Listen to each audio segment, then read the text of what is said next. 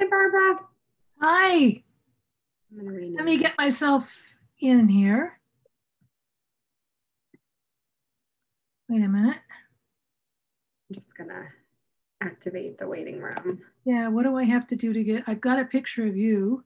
Do I have to make this bigger? There we go. And are you Gina?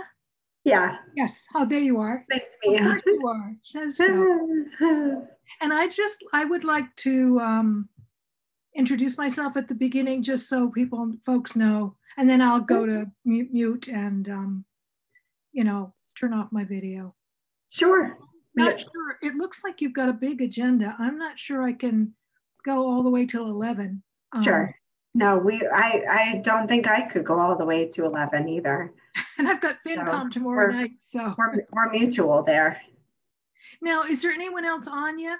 No. I actually enabled the waiting room, so nobody will join until I let them in, just because that allows us to get organized before we open up the meeting. Got it. Now, are you going to want to meet separately? Now, I know that I looked at the agenda, and I know that there's going to be a draft of the budget tonight. Is that correct?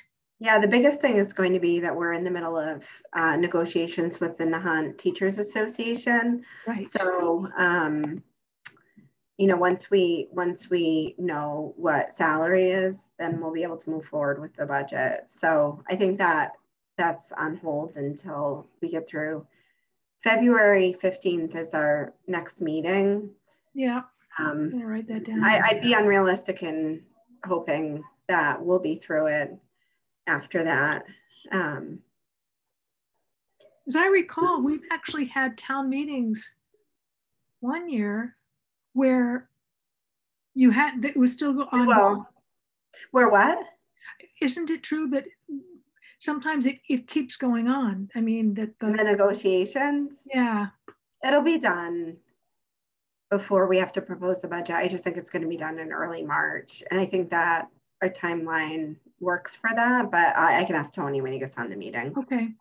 And then the other thing is, would you like to meet Zoom separately with Deborah and me? Or how do you? I think at some point we'd like to meet when our budget. Hey, Lauren. Lauren's been through this before. Barbara. Hi, Lauren. Hi, Barbara. Hi. So she was asking, do we typically meet, prior to the presentation of the budget separately? I don't know. This is my first time around. Well, it can be after. It's whenever you want to. There's no set time. It's whatever it's whatever we're here just, to listen and liaise, or however you pronounce that word. I was saying the biggest thing that we need to get past is the negotiations, which is still ongoing. But typically the budget proposal is finalized after we know what the teacher salary is going to be. Is that correct? That's correct. That's really important for us to figure out first, the biggest variable. So typically speaking, we've just met with the FinCom once the preliminary budget or relatively final budget has been kind of devised by Tony, and we've reviewed it all. And then we have some kind of realistic numbers to talk about. That's what we've done historically, but up to you. So that would be maybe sometime before town meeting, but that might be sometime in April. Yes. Yes. Sounds good. I think that's a realistic timeline. Good. Yeah. I think that's what we've done in the past. Yeah. That's good. Great. All right. And the other thing is, and think about it for that meeting, if there are any special issues of any sort, let us, all good. Wonderful. Thank you. I'm just going to introduce myself quickly when we start. So let me know. I'll be watching, and let me know when you'd like me to, Gina. Great. Thank you. Thank you. Hey, Michelle. Hey, hi. Kevin. Hello.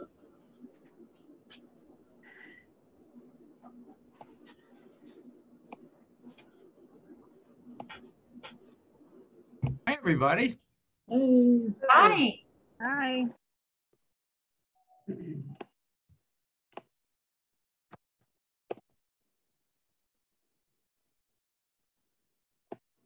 So Beth isn't going to be here today. So as soon as Patty joins, we can get started. And Deborah Warren, who was the other liaison, was trying to get in, and I don't know I don't know why she was having trouble, because I clicked on the link that Kristen sent us and it worked perfectly. Okay. But it, you know, it can always be finicky. I wonder if the waiting room got enabled or anything. Gina, do you see her in there? I did. Yeah, I enabled the waiting room, but she's not in the waiting room. So there's a problem on our side, yeah. Okay. I can email her. Let me just get this smaller. Oh, I always forget how to get it smaller. Where's the make it smaller thing?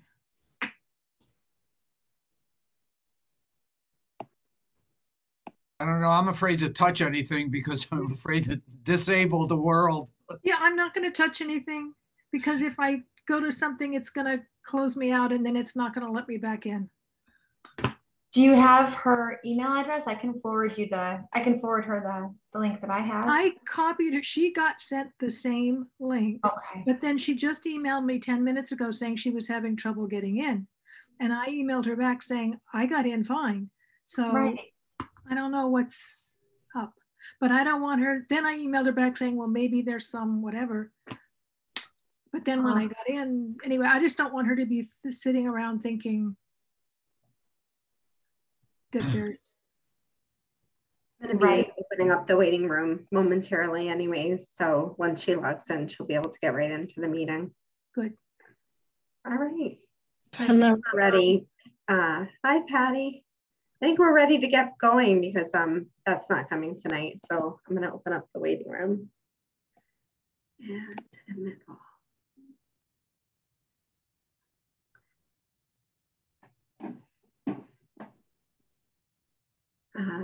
Good evening, everyone. I would like to call to order the school committee meeting January 25th, 2022 at 7:01.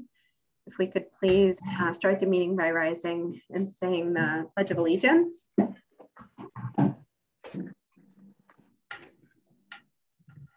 Pledge allegiance to the flag of the United States of America and to the republic for which it stands, one nation, under God, indivisible, with liberty and justice for all.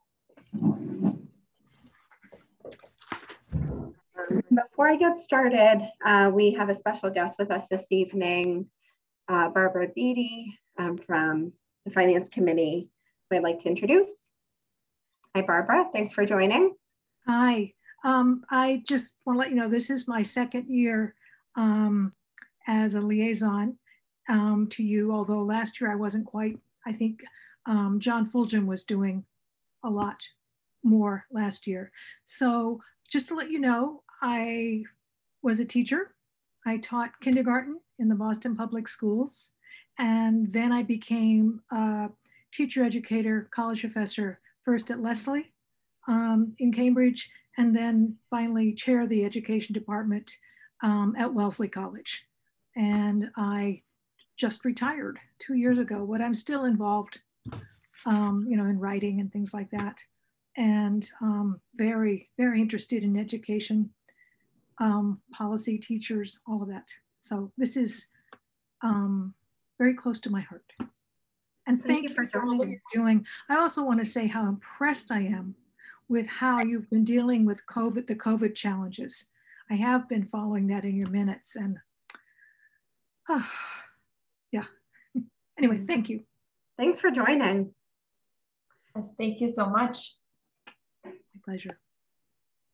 So we have the meeting minutes from January 11th to review the regular meeting minutes. Thank you, Lauren, for taking the minutes.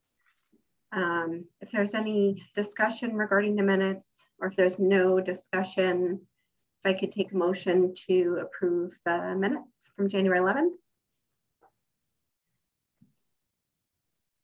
Make a motion to approve the school committee minutes dated January 11th. Thanks, Ms. Karras. Could I have a second to approve the minutes? I'll second. I think that just goes down to you because Michelle wasn't there. All right, all in favor? And Michelle will abstain. Ms. Sherlock, Ms. Karras, and myself. Motion carries. So we can move on to the bills for this evening. Mr. Parentazzi, could you walk us through tonight's bills that are in our packet? It would be my pleasure, Madam Chair.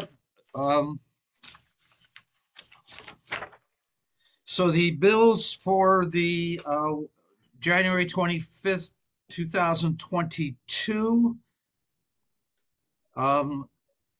bill roll total $49,314.05. They're extremely typical. The unusual bill here is the Boston Fire Extinguisher Company, because we had all of our fire extinguishers recharged, inspected and recharged as needed. We have special education costs, transportation costs. We have reimbursement to Vinny, who charged some items on his credit card, Mr. Gagliolo, and the same with Ms. Katzos and Ms. Delicio. So those three items that are going to be paid to our staff are reimbursements for items that we had to charge it seems like every month I'm saying this to you. Without a credit card to use, there are lots and lots of things, a growing number of things that are available only online, and we have to use our personal credit cards. I have talked to the town accountant about it, and the town administrator and the town accountant are hesitant to authorize a credit card for the district. They do have one for the town, but what it would entail is we'd have to go up, get the credit card authorization, come back, do the business. So I'm still working on it. Hopefully in the near future, we'll have a solution to that. The other thing I want to mention is that the National Grid electric bill is $3,758.53. That is a bill that ends on the bill period ends on the 27th of December, which is just about the time where most of our LED lights were installed. The bill is approximately 8% lower than last year, but it's even more impressive. It was a 33-day billing cycle as compared to a 30 or 31-day billing cycle. So next month, we should be able to see a more fully developed savings because of the LED transitions. Once again, I want to remind you that at this point, we only have half of our lights are LED, but so ultimately, after the phase 2 is over, that savings would be greater. Madam Chair, with your permission, I would respectfully request that a member of the school committee make a motion to pay the invoices dated January 25th, 2022 for $49,314.05. So Mr. Parentazzi, there's two different amounts for National Grid. One was 3,700 and one is 4,400. Yes, ma'am. What is the other amount? Or is that typical for? No, the $4,400 bill is for our gas bill. Oh, sorry. Okay. That's okay. I know. I do the same thing. I have to go dive into the paperwork, which typically, obviously, in a non-COVID environment, you would see all the details and all the backup. So you have to, please never hesitate asking a question.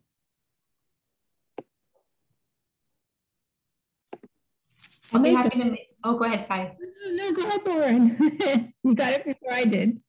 I'll make a motion to approve the invoices for the school committee meeting January 25th, 2021, as detailed in our packet, in the amount of $49,314.05. Yeah, it'll just be 2022. Oh, that's right. I just read the number blindly. Exactly. Yeah, I saw that. 2022. Could I have a second? I'll second that. Yes. All in favor of approving the bills as written? Ms. Sherlock, Ms. Karras, Ms. Sam, and myself. The motion carries. So our next order of business is old business, and we'll start off with the COVID-19 updates. Mr. Parentazzi, could you give us an update on COVID-19? Yes, thank you, Madam Chair. It would be my pleasure. I'm going to divide this COVID into two items as is reflected on the agenda. One would be the historical and current situation, and the second would be the new protocols that we believe are going to be going into place as early as the middle of next week. So, as always, I will begin with the town data.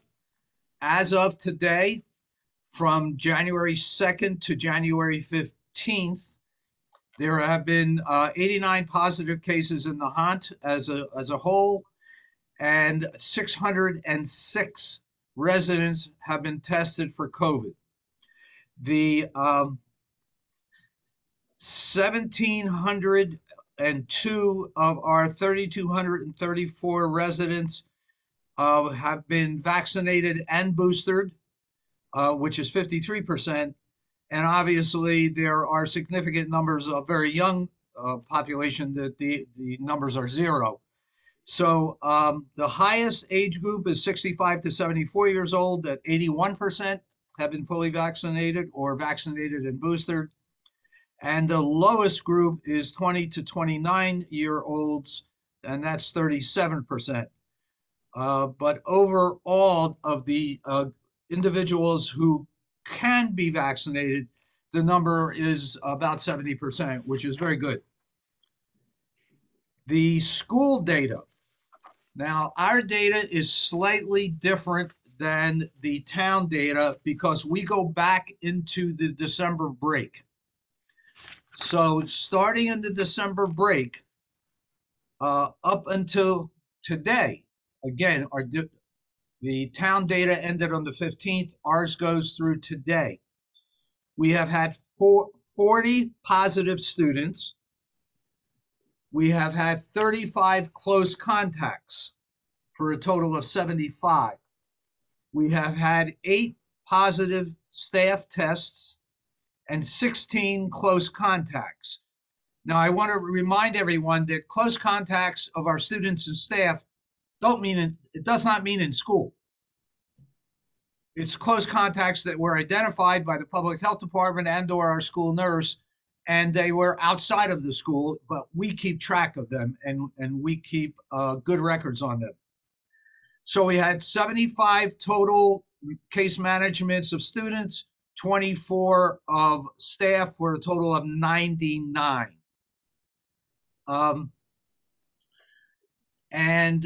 It continues. It is slightly lower in the town. It is lower. We are seeing a few less close contacts. So our testing program is as follows. On Tuesday, when we do the pool testing, also called the routine safety testing, we have 151 students present. 104 of those have parent guardian permission to be tested. And we now have 44 students who are exempt from testing, either because they have had COVID or they have tested positive. So our number of students who are being pooled tested is very high.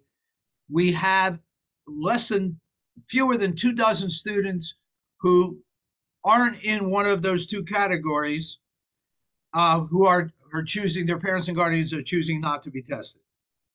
And that is, as I said, very high.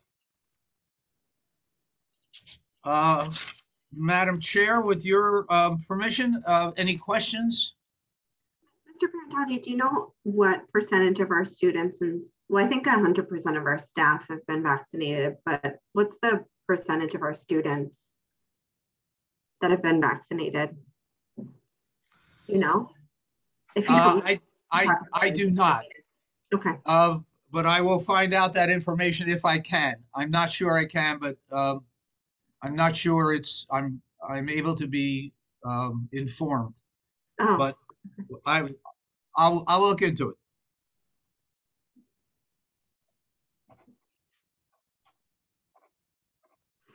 If I can get the number, that's all I need, obviously.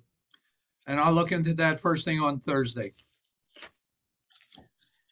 The other thing I want to mention is there has been a change in the letters I send to parents and guardians. Up until about a week and a half ago, we told the parents what grade level the positives were. Based on the recommendation of both the public health nurse and the school nurse, we stopped doing that. We simply informed parents and guardians that we have a case or two that have been identified on that particular day. The reason for that is several. Number one, that the nurses were concerned that so many students were being identified that confidentiality could be broached. I know that's not typically what is done when you simply send a number out, but parents and guardians are speaking to each other, obviously, and talking to each other about, who was the positive. And I have to remind the members of the school committee and any parents and guardians who are listening, because somebody goes home does not mean they were positive. It could have been a close contact. And so even if we told the parents and guardians what grade the student who tested positive was in, it still wouldn't explain some absences. As a matter of fact, lots of absences, more than are testing positive. That was number one. And then the public health nurse is adamant that our best practice and our behavior in our school should not be impacted by whether or not a student has tested positive, for two reasons. Number one, we should be doing the universal precautions for COVID-19 transmissions, whether we have positive people around us or not. And two, by the time we send the letter, the positive student isn't there anymore. So parents can't make a decision to send their children to school or not based on that information. So throughout this, you have led me extremely well to follow the data, which we have done from day one. And obviously, I'm going to be listening to the trained medical people rather than making my own decision.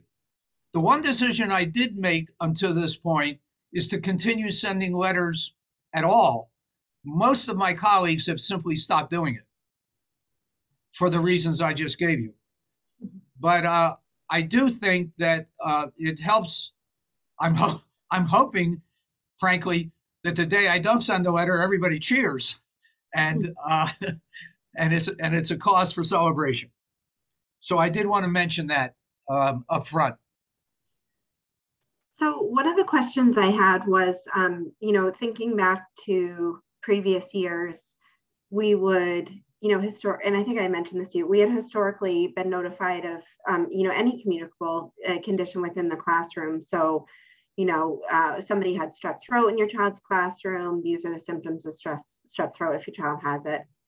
Be aware, flu, hand, foot, and mouth, things like that.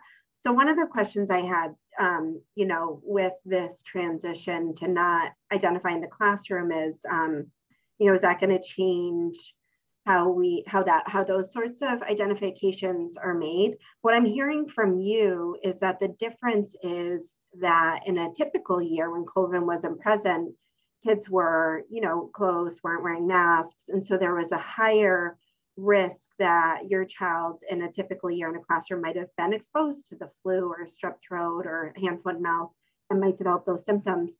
And so what I'm hearing from you is the rationale in not identifying the classroom is because with our safety measures in place, and as you pointed out, once the letter is out, the potential close contact is then removed from the classroom. It wouldn't change how you'd practice because, as we're following these safety measures, the risk of exposure to COVID or honestly anything would be reduced. Is that what you're saying?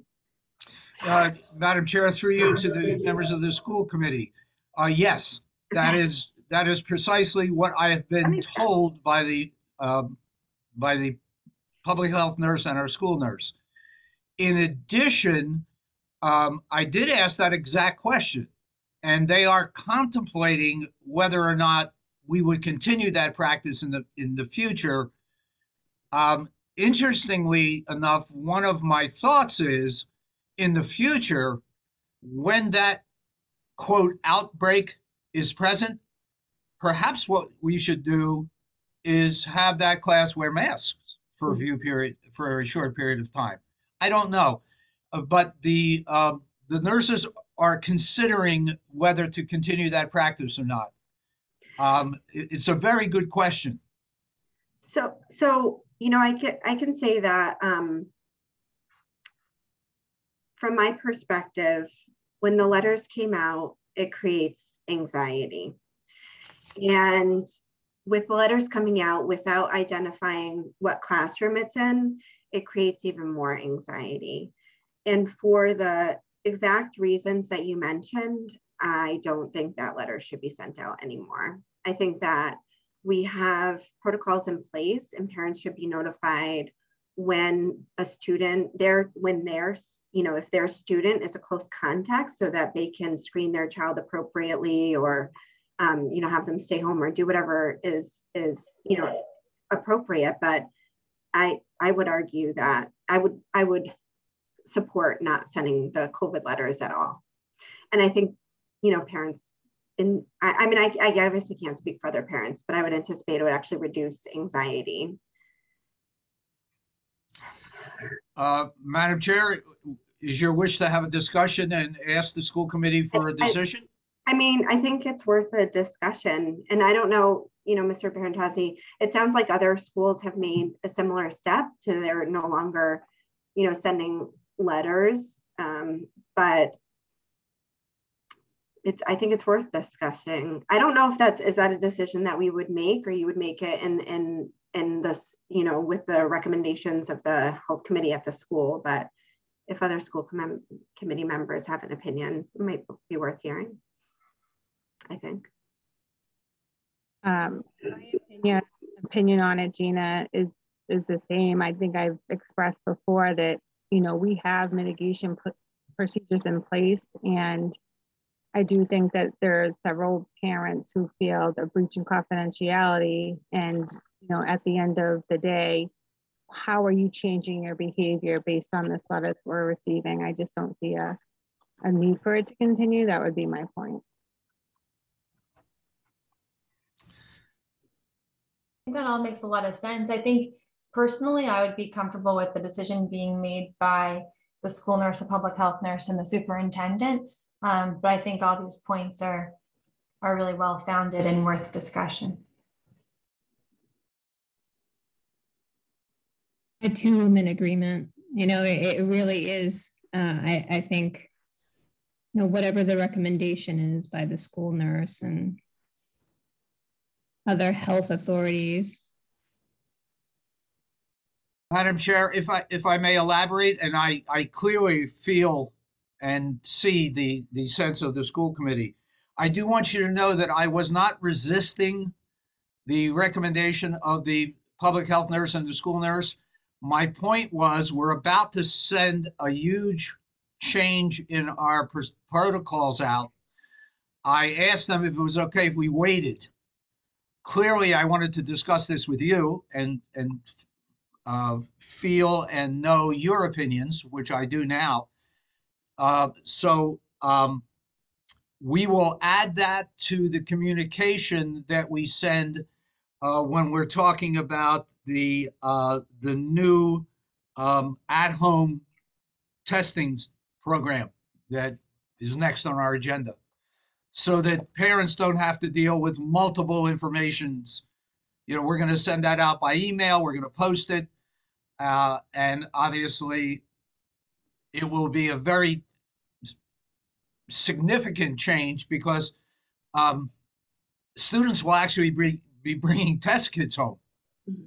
So we need to inform the parents to look for them. Mr. Parentazzi, it would be, in my opinion, but of course I defer, definitely this is, I think, within the purview of the school nurse and you, But in my opinion, I would be in favor of, if the letters aren't going to go out, I would kind of hope that also, like Gina mentioned, that this kind of be consistent. If letters are going to go out about strep, they should go out about COVID, in my opinion. And if they're going to go out about COVID, they should go out about strep. But I think if they're not, they're not. It's like a policy on communicating about infectious diseases as opposed to one isolated illness. So I would be in favor of looking at it in that light and not treating it differently. So I would just want to be consistent either way. And I think I really respect what I'm hearing so far about, I think communication is really important when it can lead to a change in behavior, or, something that can help protect you more. And I think that was the point behind the strep throat letters and, and other communicable diseases back in those days, because we could do something differently. We didn't know to be on the lookout for these symptoms, in particular with our kids at that time. And it was an added opportunity. And if I don't have a strong opinion either way on these letters, I do want to kind of step back if we can and allow the school to decide on their own, but I could argue it back and forth personally. Sometimes people feel like they want to know just because that reduces their anxiety. Yeah. It's a tough one, but I would just advocate for it being consistent with infectious diseases across the board. I will communicate that sense to the school nurse and the public health nurse. And if there is a difference because of the mask wearing and there's a potential difference down the road because of the mask wearing and the physical distancing, but I do hear the need for us to be consistent. Yeah, that's the only other thing that I would add is that, what's decided upon now in this moment, could obviously change in the future, assuming that we'll eventually move forward and not be wearing masks at school anymore. And so obviously, a year from now, if there's flu in the classroom or strep and we're not taking the safety precautions, it might be more important. But I agree with Lauren that COVID shouldn't be treated any different than any other communicable disease. So at that time, based upon our practices within the school, it should be treated similarly. Okay. Right now, for example, and people might already be aware, but in Swampscott Middle School, emails are still going out to parents about positive cases, or at least they were up until, I can't remember if I got one or not today, because we get them all the time. So it almost doesn't matter if I get one or not. But they have still been going out. They've never identified the grade in particular. It's just a case in our community. I don't know if it's 5 cases. I don't know if it's 1 case. That part doesn't really matter to me either. What matters is if my child is identified as someone who's in particular risk because of a specific kind of contact. But those letters continue to come, and I guess I'm just saying it because it's like a sister district, and doesn't mean, again, it should never mean that we need to do something the same way just because Swampscott does. It's just, we share an educational pool, and I'm just bringing it up. Yeah, right now our protocol is the same as Swampscott. Right. Right now, letters without identifying grades. Right, and that seemed yeah. I haven't heard any negative pushback on that particular model, but I understand that people have different opinions. Yeah.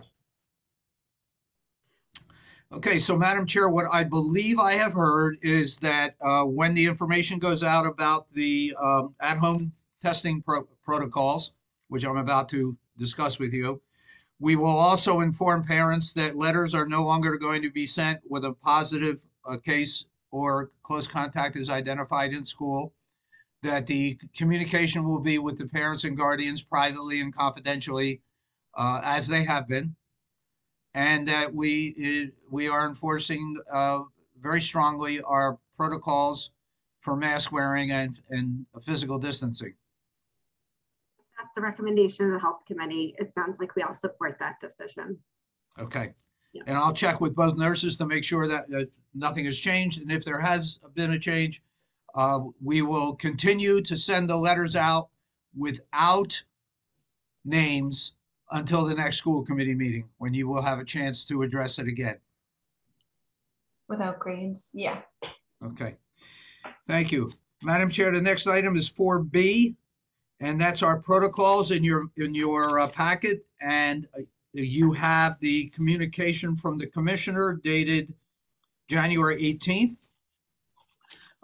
Immediately upon receiving this memo, I spoke with both the public health department and the school nurse, and they wholeheartedly supported the concepts that are contained in this new program. This program is based on data, not opinion. As of January 9th, 503,312 tests and state tests had been conducted in public schools in the Commonwealth of Massachusetts. 98.6% of them were negative. So the experts looked at that data and said, how better can we spend our energy and time rather than having 503,000 tests being done with 497,000 negatives coming back. So they devised the program, which is outlined in this memo. I immediately, based on the opinion of the nurses, did a preliminary scheduling that we would participate, knowing full well that if the members of the school committee to this evening chose to not to support it, that I could quickly go online to the person who is our contact, Ms. Wu, and withdraw us from the program, which we can do anytime. So there's two important things to remember. Number one is what the district has to do to be a participant versus an individual parent and guardian, because they're different. In order for the district to participate in the new statewide at-home testing program. So should I respond to Dave and just say that what we had talked about? Pardon? I think there's someone who was unmuted by accident, and it's been corrected. Oh, I'm sorry. I thought someone was. I had a question or comment. Okay, so the district has to do the following. We have to participate in the pooled, the safety routine testing. That's the PCR test, which we do every Tuesday. And the symptomatic testing. In order to do the at-home test, and that's staff and students who can sign up for them, we have to continue our protocols with mask wearing, and we have to continue our protocol with a minimum of 3 feet distance. And of course, you know, we extended that to 6 feet in the cafeteria wherever students are indoors without masks. Each parent and guardian can choose all of those, pooled, symptomatic, at home. None of those, just the pool symptomatic, or just the at home. And we will be sending an electronic message with an electronic, very, very easy sign up, which is actually, they've changed it from the previous one. They're calling this one an opt-in, just to differentiate it. So if a parent has already signed up for the pooled testing, and 104 students are now taking that, they still have to opt in to the at-home test. If we participate in the at-home test, and I've already signed up, so the school committee, you may choose to take action, or you may choose to just leave it as an administrative decision. We will get a 2-package test for every student for every week, and a 2-package test of a rapid test. Both of these packages are rapid tests for a staff member every week. in actuality, we've already received the ones for the staff. They came in late this afternoon.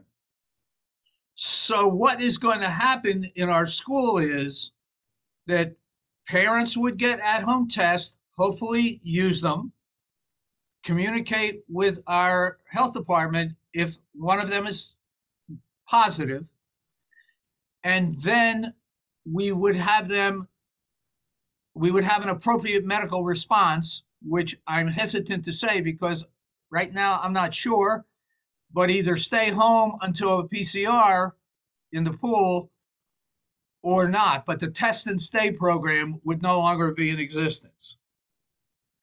The advantage to this is that we identify the positive students and staff before they come to school, not after. That's the theoretical advantage.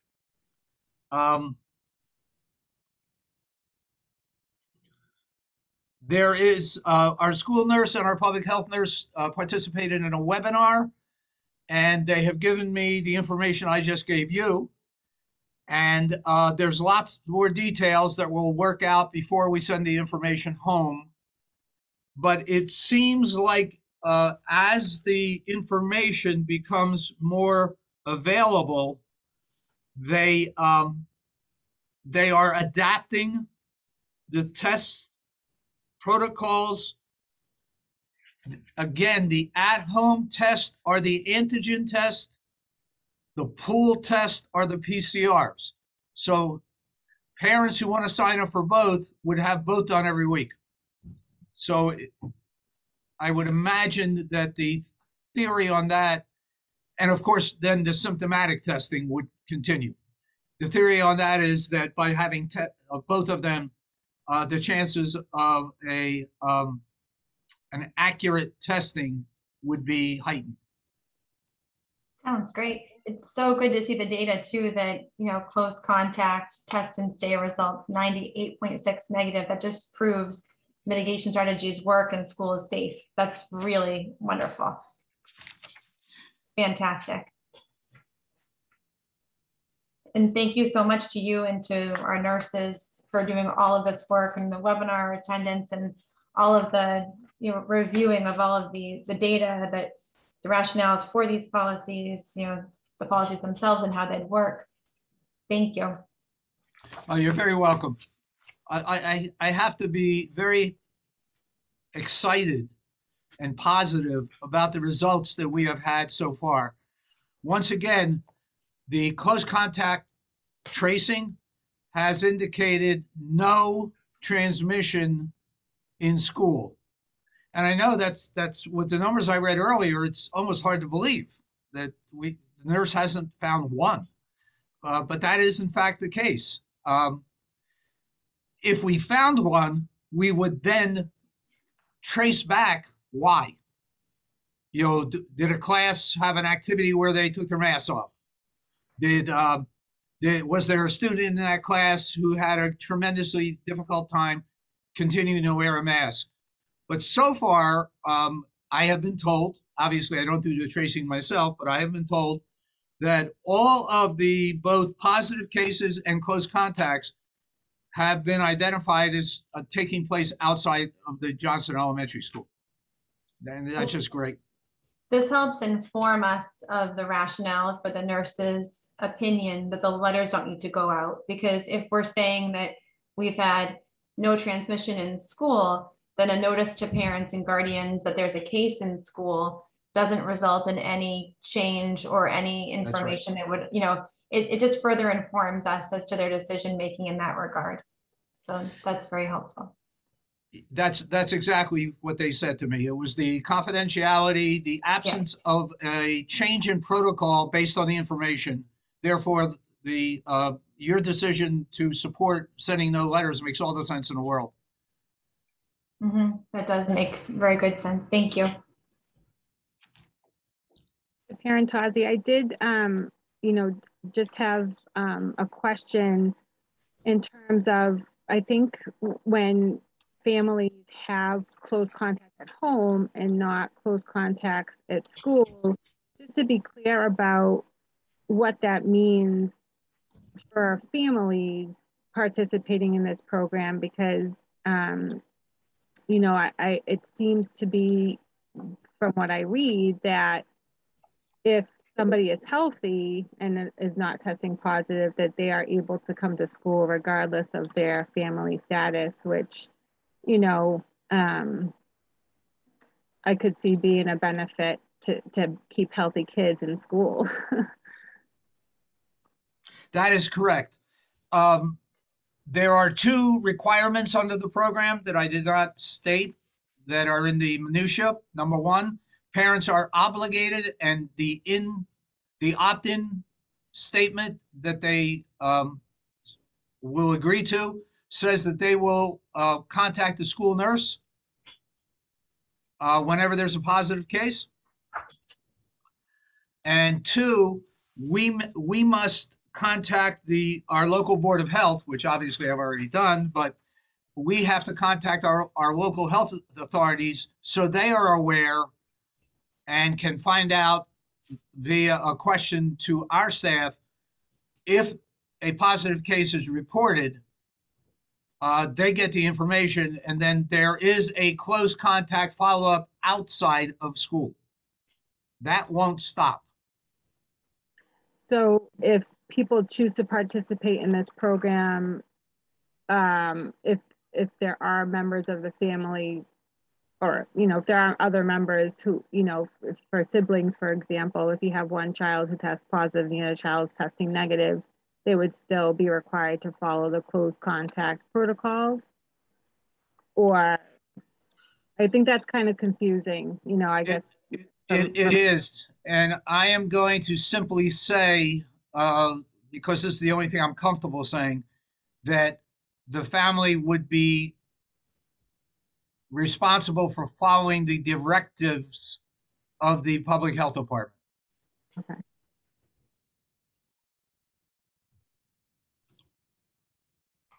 And I guess the other question that I had that I, you know, wanted to make sure of in terms of supporting personnel is that families who participate are only required to report to the school nurse the positive cases. I just, you know, would find it burdensome if, you know, the nurse would have to track down all of the participating families, or is it the assumption that if she's not hearing from them, that they are negative?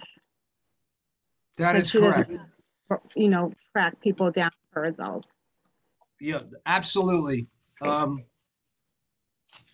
In summary, positive cases are called in, then the school nurse will communicate that to the appropriate people. We're still reporting that, for example, to the DESE weekly, and then the public health department would be informed, and they would follow up and determine, frankly, whatever they're going to be determined.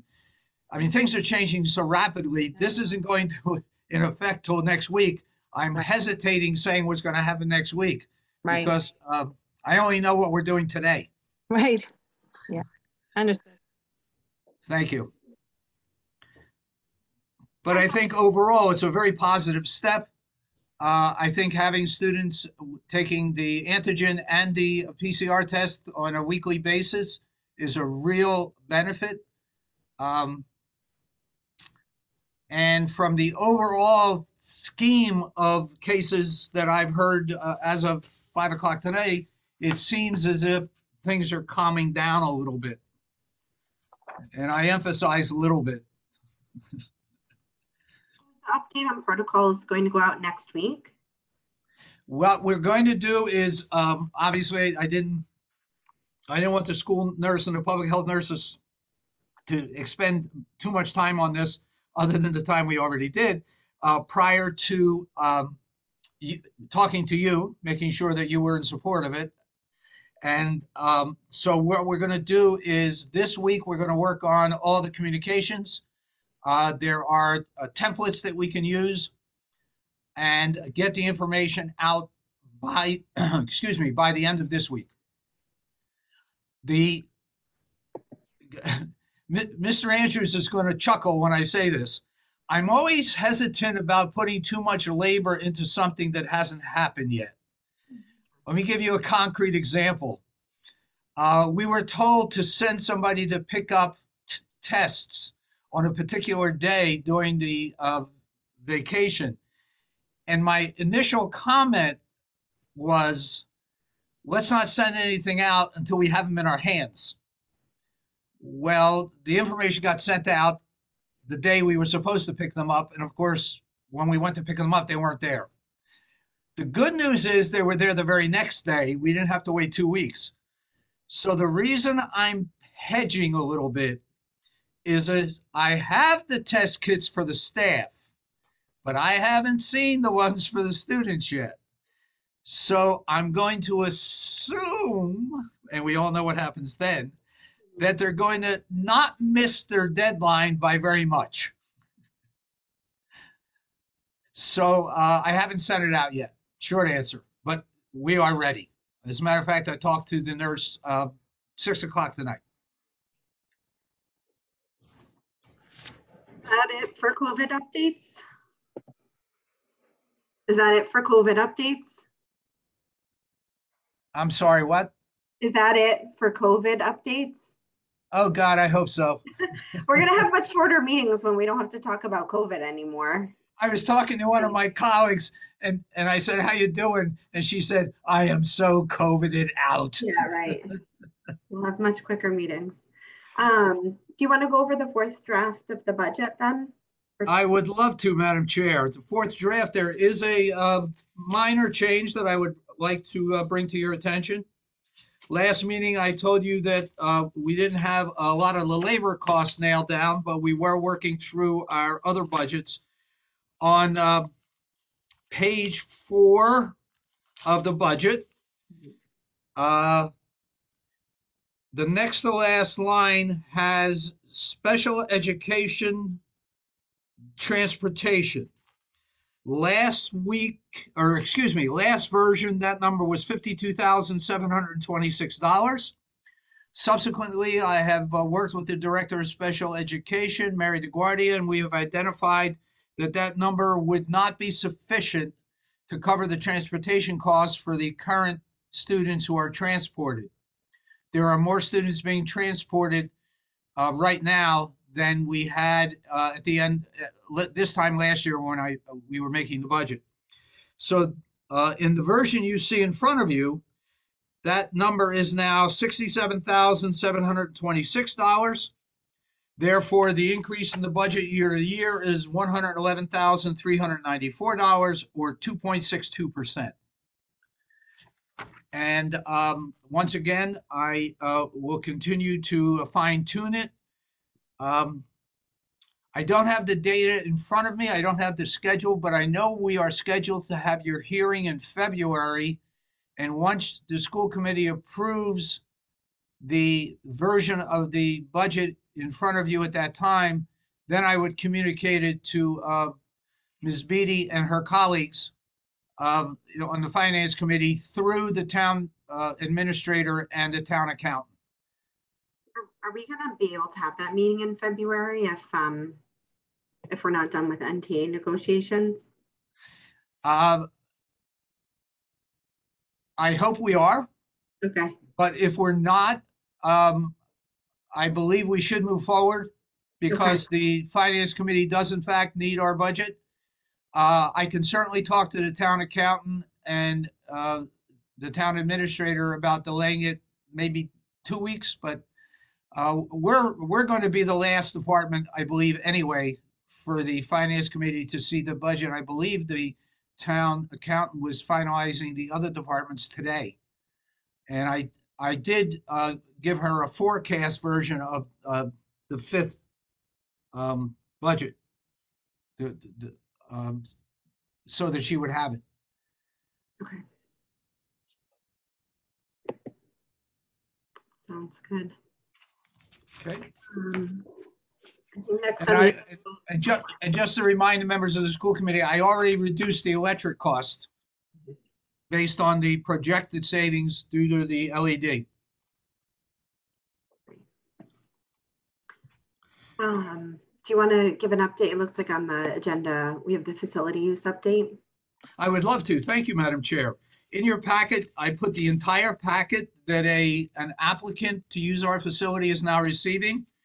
It is the historic document.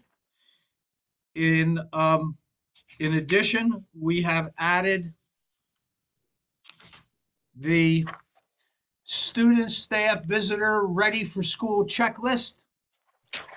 We have added the curriculum enrichment event visitor request form, and we have added a visitor pass log. So these are required due to COVID-19. The only group that we have now scheduled will begin tomorrow. It is adult basketball. They have done everything they needed to do, including half of the fee up front.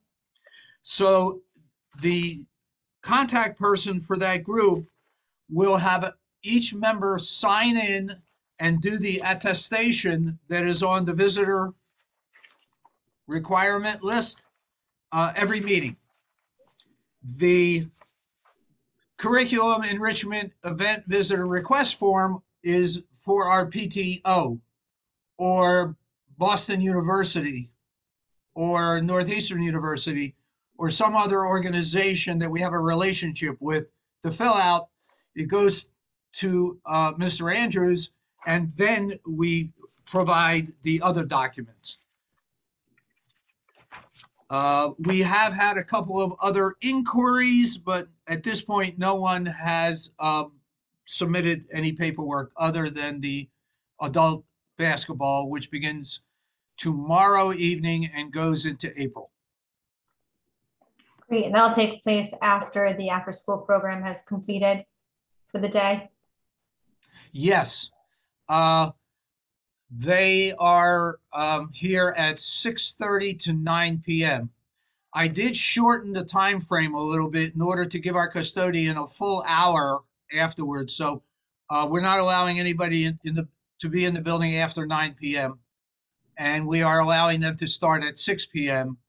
because I have been told that by 6 p.m. everyone is outside the building. Okay, that sounds great. Thank you. And then the applicant for each of these events understands that they're responsible for adhering to the mask policies and all of that. Yeah, the other difference this year is me being somewhat obsessive. I speak to each of the contact people personally.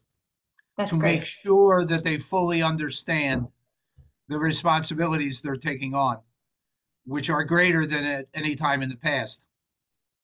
Thank you. Thank you. So along the lines of facilities, do you have an update on our facilities in general? Yes, I do. First of all, we got our first bid back for 2 cafeteria fans in the ceilings, and I was stunned, to say the least. The estimate was $37,400. Needless to say, we're not doing that. So we went from putting 2 huge commercial ceiling fans in that were literally 12 feet across to a larger number of much less expensive fans, maybe a little bit higher quality than we would have in our homes, but certainly not of the quality of these commercial fans, which are in excess of $10,000 each. So we have other companies bringing in bids. We would have had to do that anyway, in addition to for my peace of mind, because currently your school committee policy requires a bid for anything over $25,000, and we are going to talk about that later in the evening. The good news is the HVAC system has been working in the cafeteria with the much less costly repairs that we've done. If you remember, we had $35,000 for a new system. I indicated to you I wasn't really pleased with just going from what we had to brand new.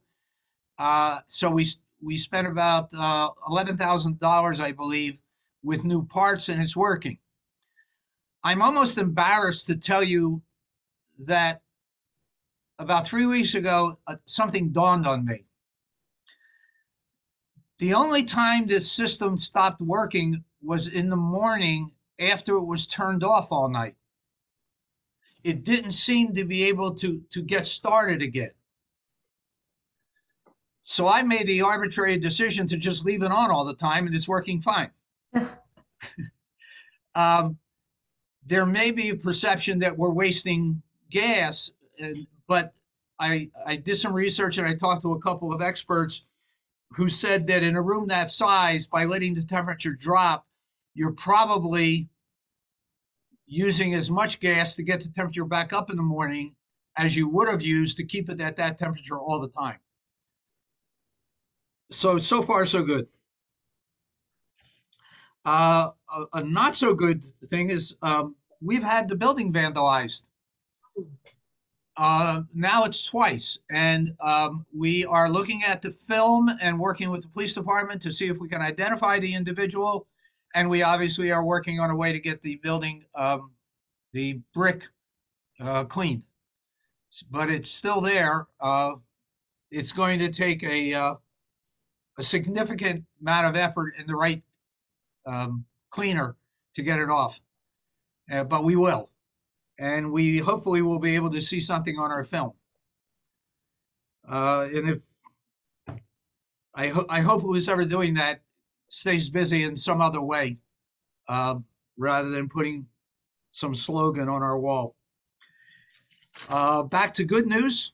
All of our annual inspections were done. You saw the extinguisher cost this evening. All of our emergency lights and our generator were inspected and passed on the 22nd of December. Our fire alarm was inspected on the 12th of January. And the last thing was our sprinkler system was inspected on the 25th of January, which was, by the way, 6 a.m. today. And everything passed. So we are waiting for the inspection certificate from the city.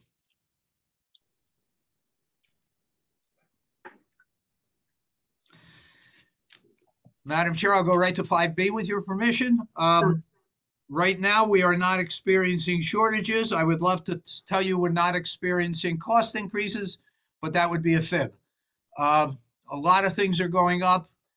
I think our budget's still in a satisfactory condition, but the cost of a lot of things is going up, as you well know from our own personal expenditures. 5C, January 14th is was our professional development day, and it went very, very well. And I don't know if Mr. Andrews is going to give any more depth to that at this time, but I will just move on. And I already talked about the cafeteria fans, so we are done that area of the agenda, Madam Chair, unless a member of the school committee has any questions. Well, that's a good segue to Mr. Andrews for the principal's report. Mr. Andrews. Great. Thank you, Madam Chair. I'd be happy to present that. Starting out with teaching and learning, I'd like to say that the public library collaboration is off to a great start with Director Sharon Hawks coming to the school on a regular basis, providing interactive lessons on media, books, and research. And I think it's an excellent addition to the school.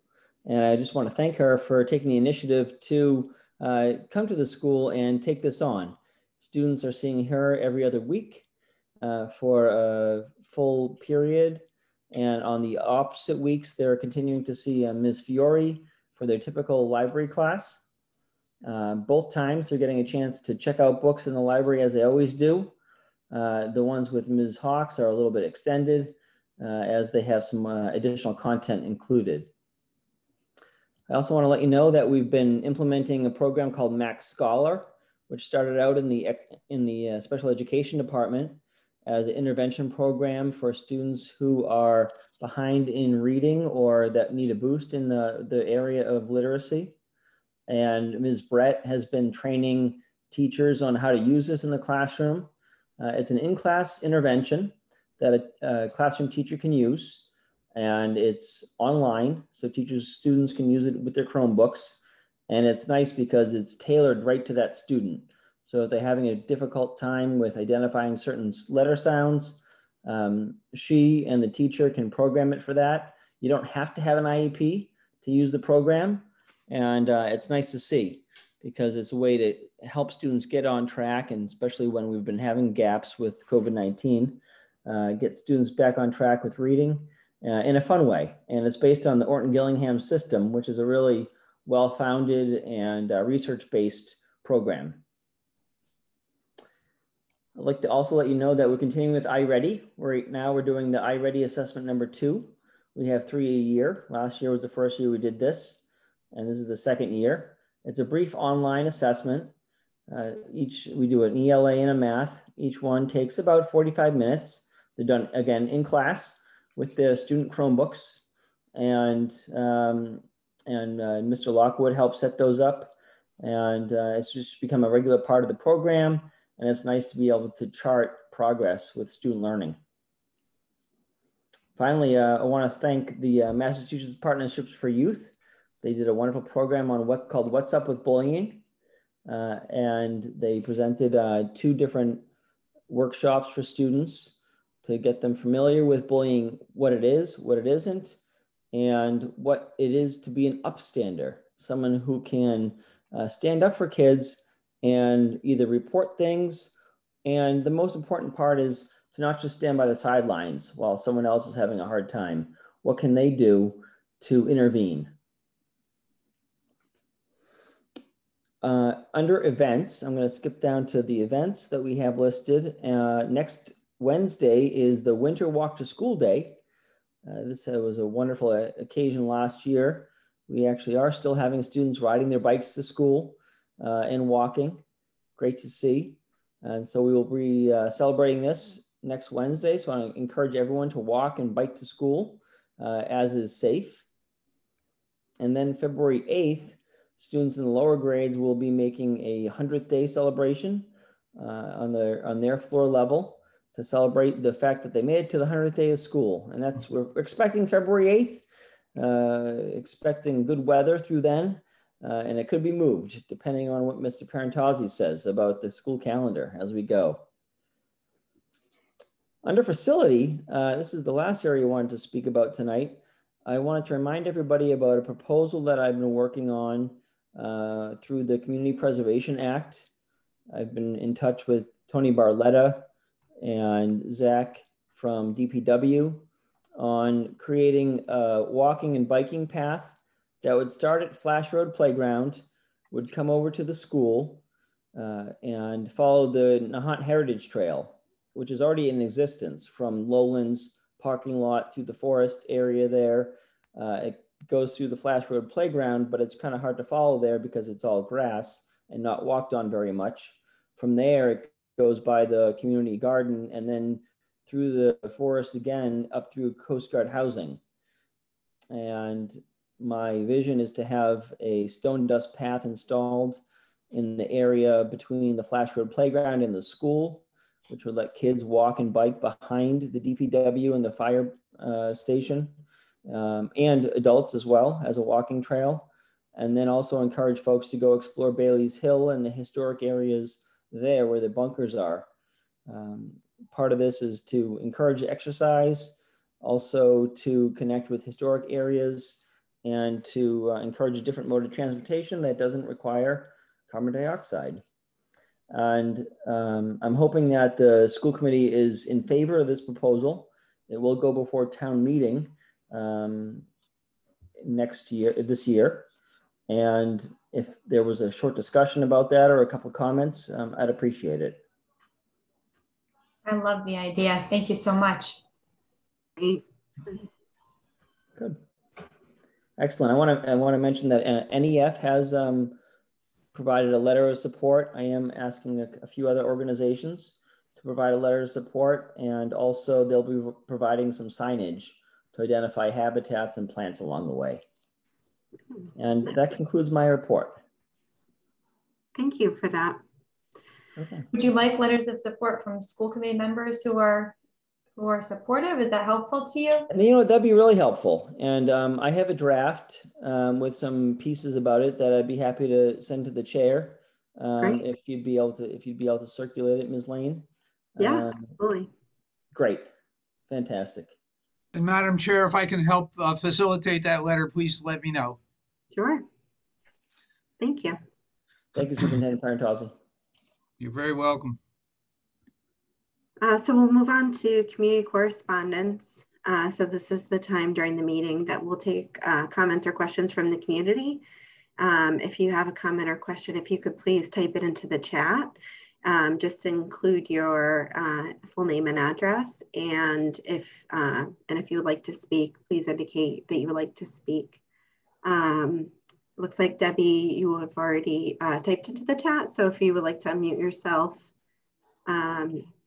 Debbie Katie, I'm sorry, from 25. Kati, who's got the key? Kati, thank you.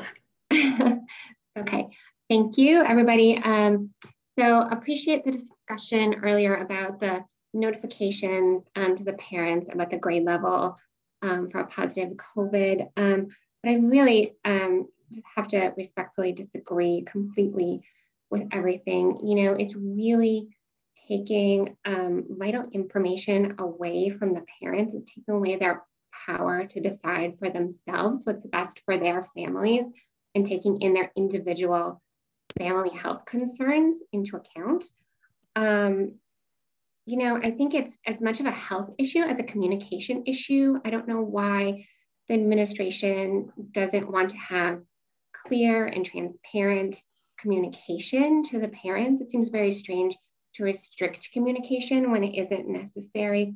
It's really kind of like an Orwellian policy that's just really sowing distrust within the parents.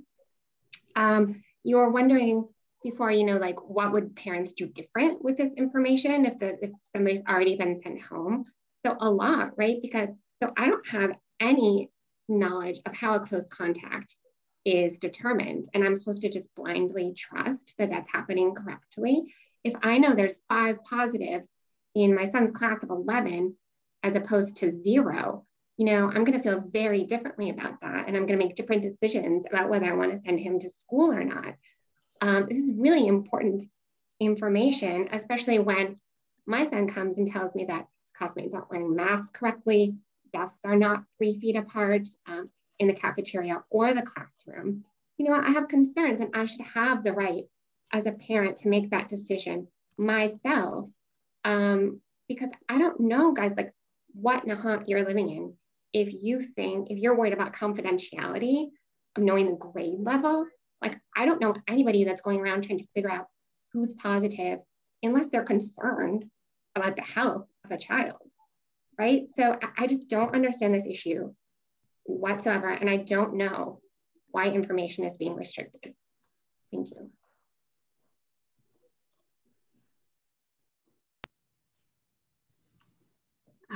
Thank you for your comments, Debbie. Meredith Bime from 59 Little Nahant Road.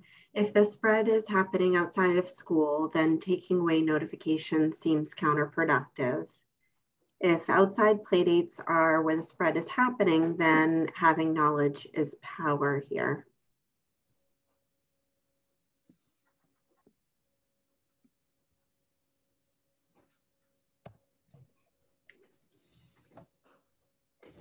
Need to see if there's any other comments, and then we can, you know, perhaps collectively discuss.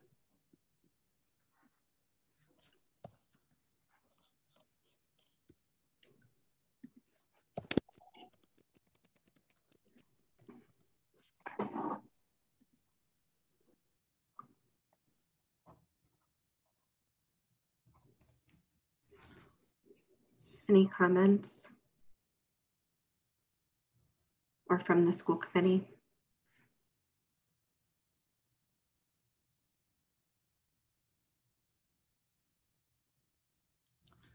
Madam Chair, if I may, I think both comments about the knowledge regarding positives are well-founded from a parent's point of view about the knowledge surrounding the students, with the exception that if a student is actively positive, A, they're not in school, and B, they should be quarantined at home, not at play dates.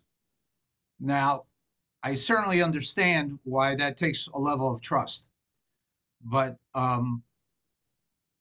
the fact that there hasn't been, according to case tracing transmission at school, provides a certain amount of comfort about what we're doing here. I can only say that we hope that the parents whose students are identified as positive or close contacts are in fact keeping their children away from other children for the requisite period of time. Obviously, I have no idea, but I would hope that that would be the case. And just add on to that, what's happened historically has been notification that there's someone in a certain grade who's tested positive and not the information about who that person is in particular by the school. So when it comes to arranging play dates, the school has never communicated, who it is who has COVID-19, nor should they, for confidentiality reasons. And this is HIPAA law. This is healthcare law. It's not a matter of opinion, it's a matter of law. So when it comes to identifying, one person within a grade, and then, a student within that grade still, socializes with other students in that grade, that's a matter of communication, like Mr. Parentazzi is saying, among the parents and guardians, to have discussions together and decide together if people feel is comfortable. And although I think it's important to have these discussions at the school committee meeting, our role is, policy, and I would defer decisions regarding healthcare to the recommendations that are coming from, people that are more knowledgeable about those policies than us, than me, at least. I mean, I guess I won't speak for anybody else. And so I guess the question to us is if we would want to make up different policies than, what's being recommended by people that spend a lot of time thinking about this and making up these policies. And I just don't think that I'm knowledgeable enough in this process to make up our own policies. So that's why, my decision is to defer to the people that know and that are, basing these decisions on data. And I think it makes sense that once, the most important thing, and if you have questions about how close contacts are identified, I'm sure that that's information that can be, I think it's available on the school website, but if it's not, we can certainly make that available, so that, we can all understand how these, decisions are being made. But the important thing is that if your student is identified as a close contact, you will certainly be notified. That once a student is identified to test positive, they're obviously, quarantining at home, and that we're going to continue our safe practices to mitigate the spread of COVID. So, I mean, that's sort of what guides my decision making, is that I'm not more knowledgeable than the people that are making these regulations, and they are based upon science. And by not voting on it at a school committee level, we're allowing the people with this expertise to be flexible and fluid. And if there's different data that comes back from the state or the CDC that guides them in a different way and encourages different behavior, then they can pivot and send letters appropriately, communicate differently, without a policy being changed at a school committee meeting.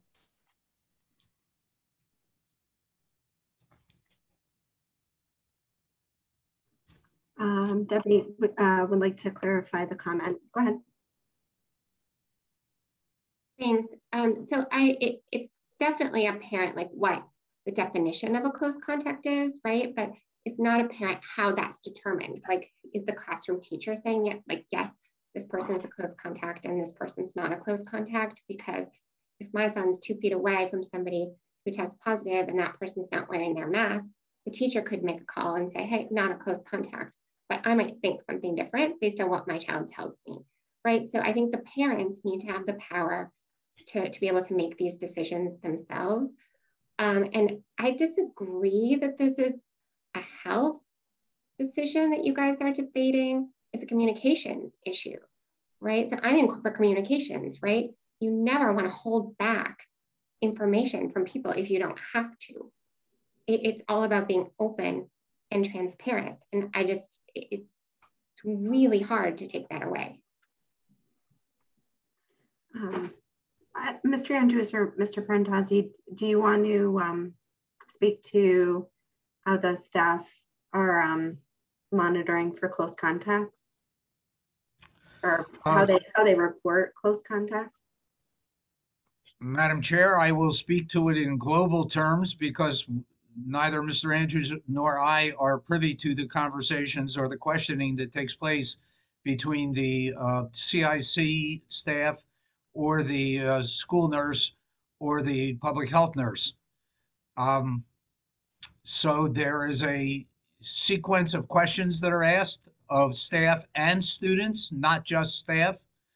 And the decision is made by our school nurse based on the information that is gleaned from those questions and answers. Thank you.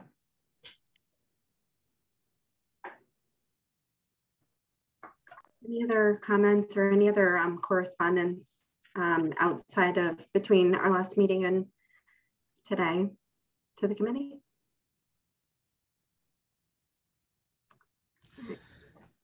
Seeing no further correspondence, I'm going to close the chat and we can move on to our next order of business, which is new business, preschool and kindergarten open house, which is coming up. Thank you, Madam Chair. The reason I put this on the agenda was simply to remind the members of the community and the school committee that this event is remote only. So I assume the appropriate terminology would be open electronics. But, and I didn't want anyone to think that we were actually going to be hosting a mass meeting in the school. I was pretty sure you knew, but I wanted to be absolutely sure.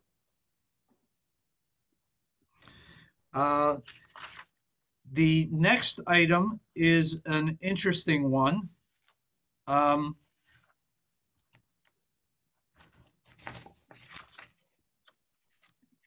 The school calendar, 8B. This is the first draft, and I've included not only the calendar itself, but I've included the state list of required holidays, state holidays, and I've also included a month by month breakdown in the number of days for students and staff members. And Madam Chair, it's my intention, although I have heard from the NTA late today that they don't have any issue with this schedule, the calendar itself. I also have communicated with the superintendent's office in Swampscott. My intention would be to table this evening and to put it on for your determination at the next meeting to give you an opportunity to consider it.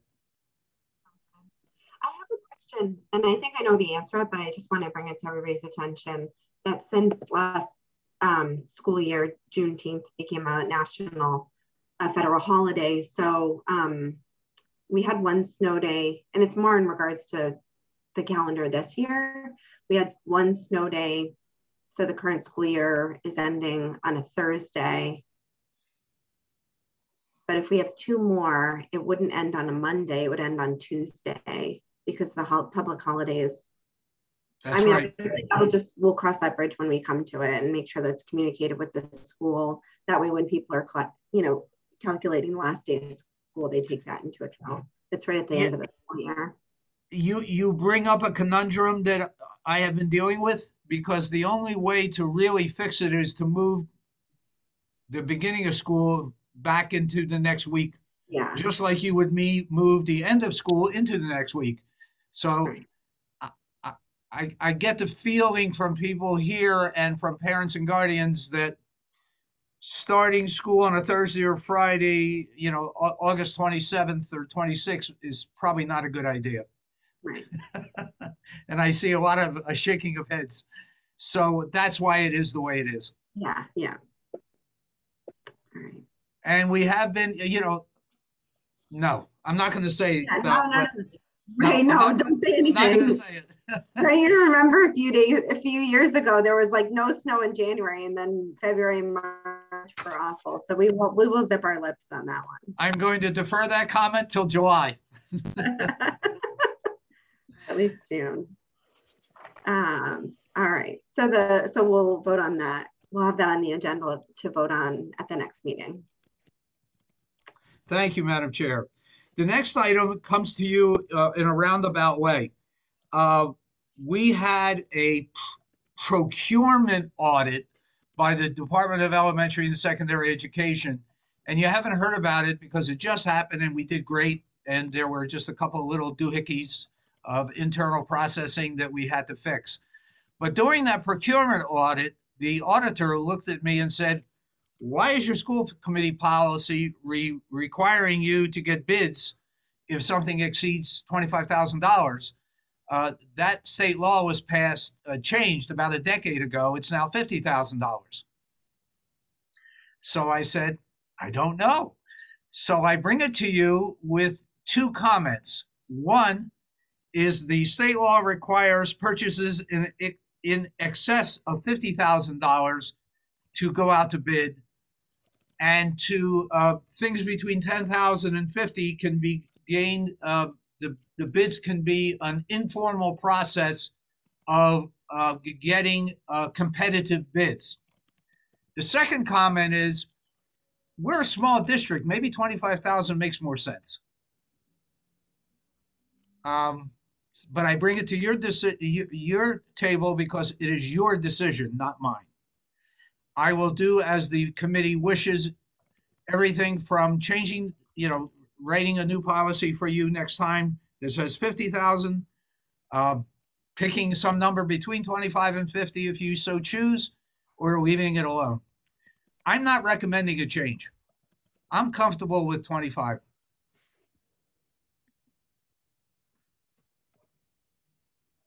I think if you're comfortable, it sounds reasonable enough. We're small, but finances are finances, and I think when it comes to bids, that's fine. It just means a little bit more paperwork, and I have a formula. You know, I have all the scheme all set up from the bus bids and the lunch bids, so it's not a big deal. The one thing that would be different, if this number was $50,000, we would not have to go out for a bid for the food service. There is an advantage to that because we use a local vendor. When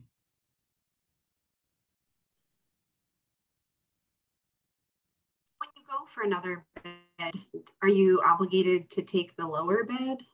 No. Oh, and I mean, because obviously you're taking multiple things into account. Right. I think that, you know, keeping it at the lower amount for us financially is advantageous. So I wouldn't, unless, you know, it's burdensome to get multiple, you know, quotes for more things. I wouldn't encourage a change in that policy. Yeah, and in your packet, I have the grids from the Department of Revenue that explain all the things that are required. Madam Chair, if I may be so bold as to suggest, let me talk to the Director of Food Services, and let's table this, and I'll get back to you, because the more I look at this, the more I'm thinking that the reason it came to me is because she wanted it to be changed. Mm. And I apologize. Can I ask a question about food services? I know it's not about bidding, so it's a little bit off topic. Sure, Is that okay? of course. Oh, if the chair. Yeah, So, of course, of course. With the free lunches, you know, through the government for all the students, I know that we had our, you know, a nutritionist who was working with our director of food services to make sure that our lunches were in compliance with, you know, meeting high dietary, you know, high nutritional standards. And is that still operational despite the free lunch program? Do we still have the oversight of our nutritionist or dietitian? absolutely. Okay. As a matter of fact, I spoke with her this very day. Okay. Great. Yep. Nothing changes with the exception of we no longer require parents and guardians to provide us with financial information in order to determine free and reduced lunch. Everybody just gets it. It's actually going to be a harsh reality when we go back to that. Yeah, I know this has been really nice. So it's an avoidance of a lot of paperwork. Yeah, it's great for the kids too. Fabulous.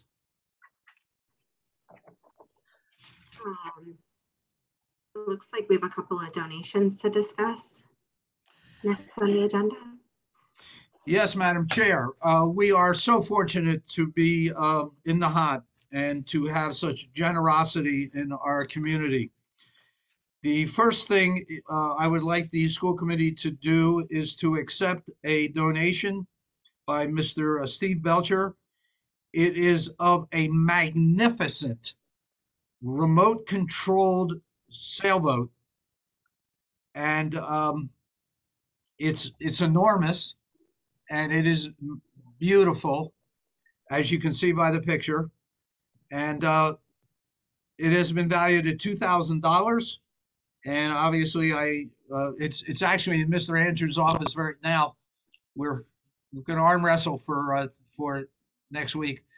But I fully recommend that the school committee accept that item. It's beautiful. I'm going to do all three of them, if I may, Madam Chair. And then Mr. Andrews himself has, being an aficionado of tag sales, has 4 red dart sleds, zip fee sleds, valued at $200 that he has donated to the school for the use in snow or sleet, I guess. And then the next page is the artwork items that have been donated by West Sam Bruce via the Peabody Essex Museum. These were an exhibit at the museum. And I have to bring Mr. Andrews to the forefront because all of these are really a commentary on his reach out into the community and his positive relationships with people.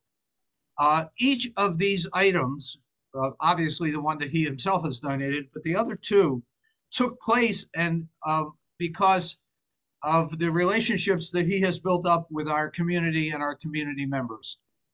So, Mr. Andrews, thank you so much. The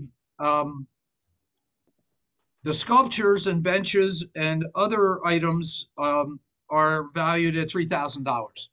So, Madam Chair, with your permission, I would respectfully ask a member of the school committee to make a motion to accept the RC sailboat valued at $2,000, the 4 sleds valued at $200, and the artwork from West Sam Bruce and the Peabody Essex Museum valued at $3,000. And I will make sure, if you accept them, to write letters.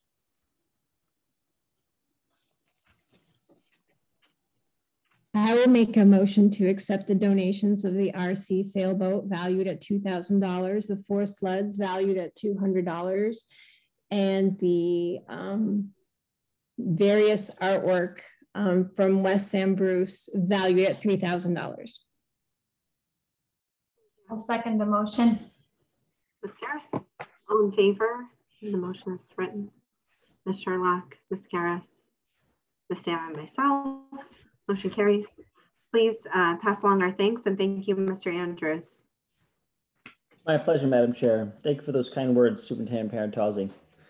I got some nice feedback from the students saying, yeah, those benches are actually helpful. I can take my boots off over there. Oh, that's so great. You know, they're great. And we'll have an outside stage that's going to be 7 feet in diameter at the top of the forest playground on the asphalt section where students can dance, or we can have performers. We're putting a varnish on it because it was inside. So Vinny Gagliolo was currently varnishing it, and we're putting a couple feet on the bottom so it stays off the ground. But they're really going to be useful, and I think add a lot to the school. Great. You've added so much creativity and beauty to the school. It's really amazing. Thank you. Thank you for saying that, and thank you all for your recognition. Really appreciate it. Well deserved. Yeah. And then we have personnel updates. Well, I have a smile. Last week, I brought the harrowing tale to you of somebody I almost hired. It turned out to be a blessing in disguise. In your packet, you have the redacted resume of Kathleen Joyce Derland. Mrs. Derland is a experienced practitioner, an occupational therapist in many, many venues. She has agreed to serve as our occupational therapist, and she has agreed to serve as our team chair. So a journey that began in March of last year has been concluded. We are fully staffed. Excellent. Great update. So moving on to new business from the committee.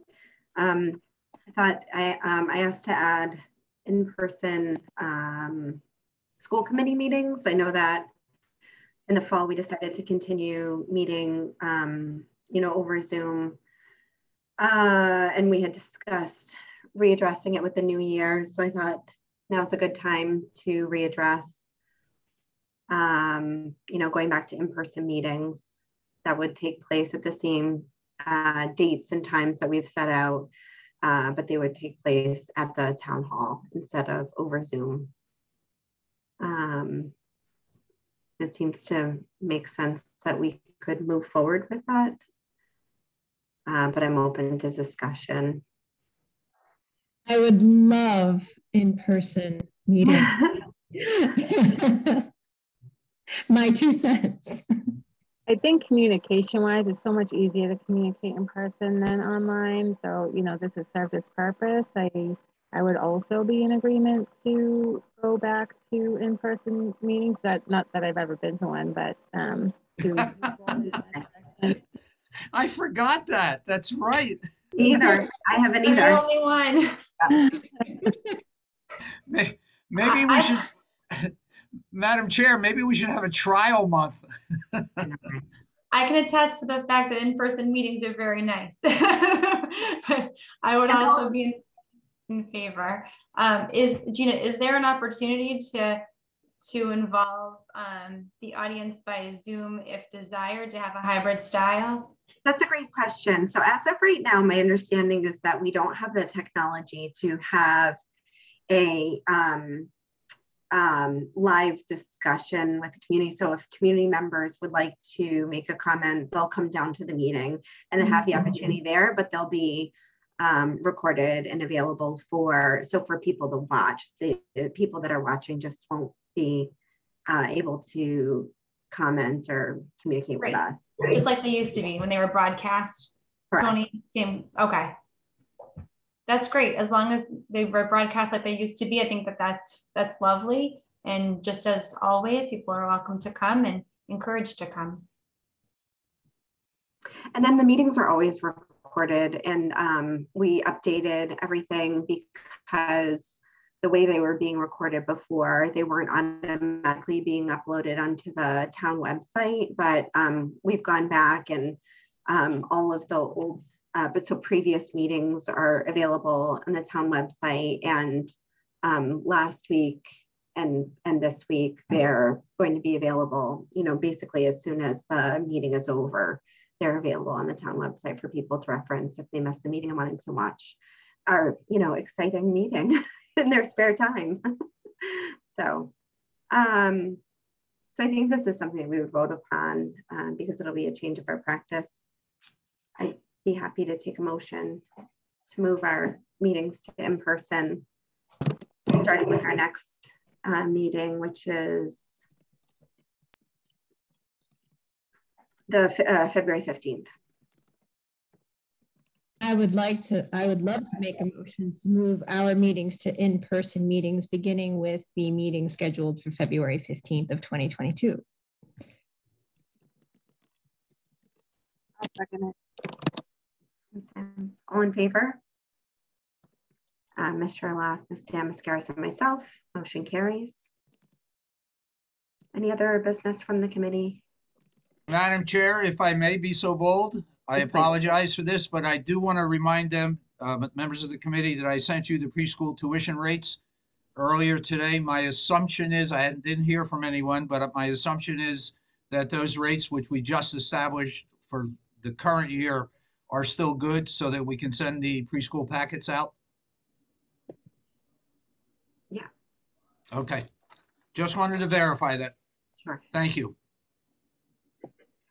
Ms. Sherlock? The only other thing that I wanted to bring up is that we received notification from Town Hall that anyone who's up for re-election this year needs to submit nomination packets.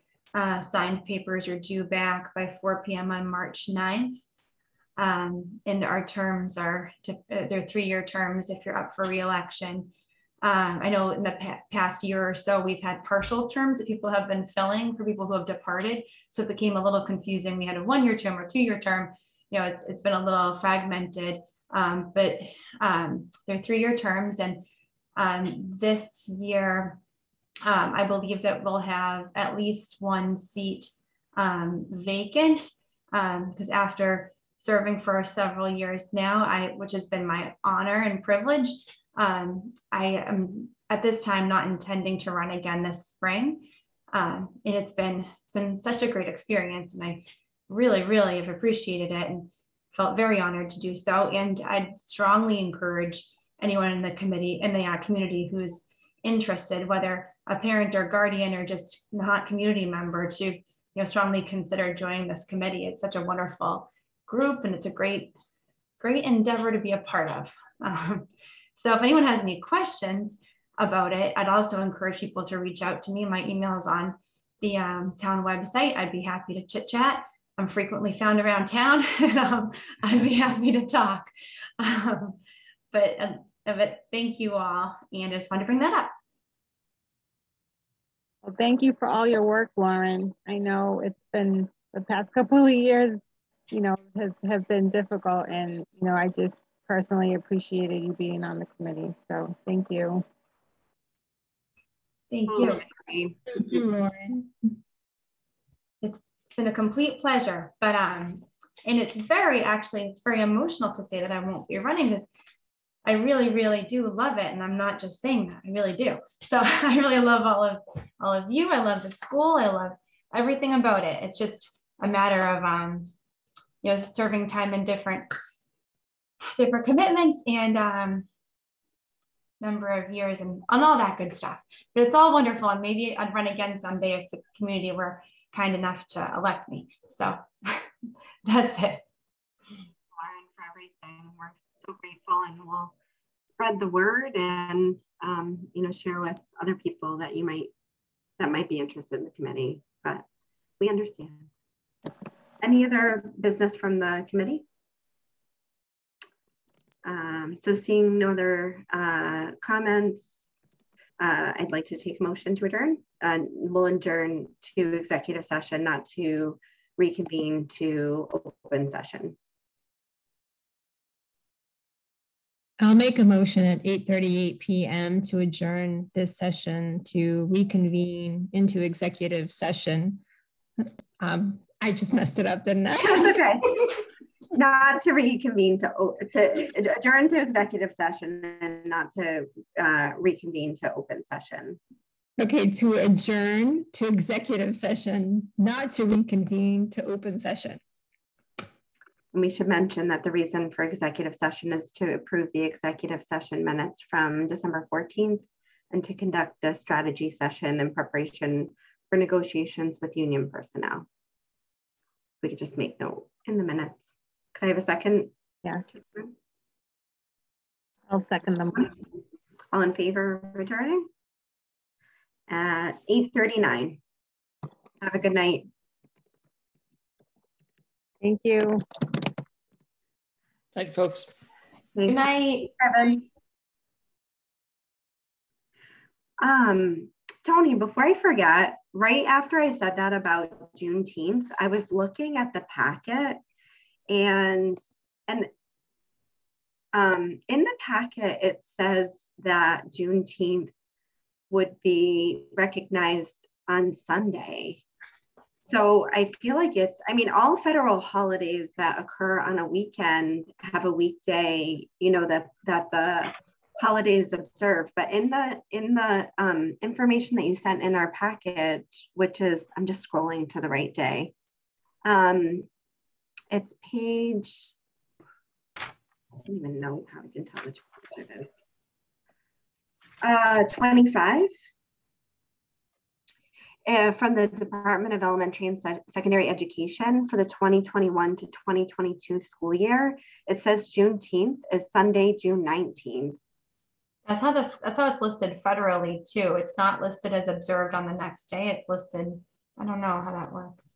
I feel like it's really important for us to figure that out because, I mean, I guess it's really important once we have enough snow days that it would come past the weekend. So we have at least one more snow day. And then if we go beyond one more, so we're currently ending on a Thursday, but I just wanted to point that out. It wouldn't automatically, I don't think it would automatically push us into the Tuesday. According to MSN, they say that Juneteenth will be recognized on June 20th.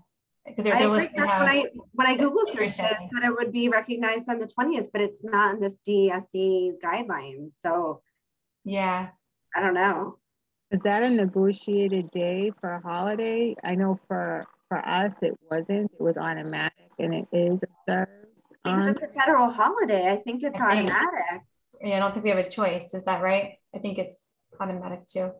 Yeah, that's it's interesting that the document is from the DSE. Yeah, I think that we would have to honor it. I do too. I think that we do too. I just wanted to point it out. Lauren, can I ask you again for the date that you said about filing for the school committee? I missed. Yes, it's due, all signed papers are due back to Diane by 4 p.m. on March 9th. Okay, so Madam Chair, I'm looking at this. So the calendar in front of you is for the 2022-23 school year, and June 19th. No, Juneteenth isn't on it at all, which is a mistake. Right. Right, because if we don't go past that day, it's a moot point. It's during the summer. It's during the summer holiday. I was referring to our current year that we're in, which is just because it's more time sensitive. We're currently the 15th is the last day of school with no snow days. We had one snow day, so we're scheduled to end on the 16th. If we have another snow day, we can end on the 17th. But if we have two more snow days, we would end on the 20th, which I think is Juneteenth observed. Mm-hmm. It's got to be the case. So then we would be, you were absolutely right before, then we would be on Tuesday the 21st. Yeah. Yeah. Great day for a holiday, June 19th. I know you have a long weekend and then one more day of school. I can't imagine how many kids will not be in school that day. Okay, but. And actually, I didn't even think about it. I was looking at camp schedules for my kids, and the camp I was looking at for that first week is Tuesday to Friday. And I was like, oh, that's so weird that they're starting on Tuesday. And now it makes sense because Monday is a holiday. But. The exact same thing would happen next year. Next year, yeah, because the holiday is actually on a Monday. On a Monday, it's exactly the same thing. So, do you want me to somehow note that? No. Okay. No, I just feel like it's worth. I don't think it I don't know. Do you think it needs to be noted on the actual school calendar so that, especially because it's new and parents might not be aware? Yeah, maybe on the next school calendar, we should indicate, because it says with 5 snow days, we would end on the 22nd. That's actually not true. With 5 snow days, we would end on the 23rd. That's correct. Yeah. Let me figure out how to say it. Maybe in the last block, I would just simply put a note that said Juneteenth, Monday, June 19th, there will be no school regardless. Regardless, blah, blah, blah. I think a good way to notate it would be in that last box, how it says on last day of school with 5 closing days. It would actually, oh, is that the 23rd? So is that right? Is that taken into account Juneteenth? Did you already do that for the following school year? I think I did, but let me double check it. So you did, yep, because the 15th is a Thursday and 5 snow days will be the Friday, Tuesday, Wednesday, Thursday, Friday. It's already taken into consideration. Yep. Yeah. We did talk about it last time. But maybe include 180 school days, including 5 school closing days, and this takes into account Juneteenth, which there would be no school or something like that. But yeah. Yeah, in that parenthesis in the bottom, it could say 185 days, including 5 school closing days, comma, no school on June 9th, whatever. Yeah, no school on June 19th. Yeah.